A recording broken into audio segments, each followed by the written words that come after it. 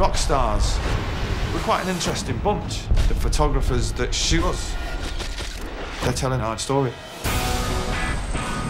Photographers were the unknown quotient in the world of rock and roll.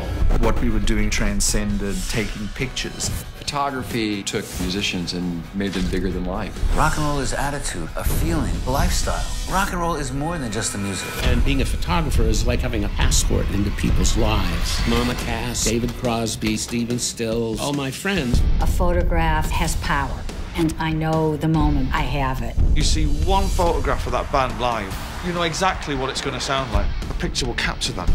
I met Oasis in '94 and I thought, they've got it. Whatever it is, they've got it. The punk scene attracted some amazing creative people and total drunken morons. I had no idea it would become the history that it did. Look at those pictures and you get a sense of what rock and roll means. A photograph has a big impact, and photographers were helping bands get this signal across. The photographer, when he gets those iconic shots, you never know what shot is going to live on forever.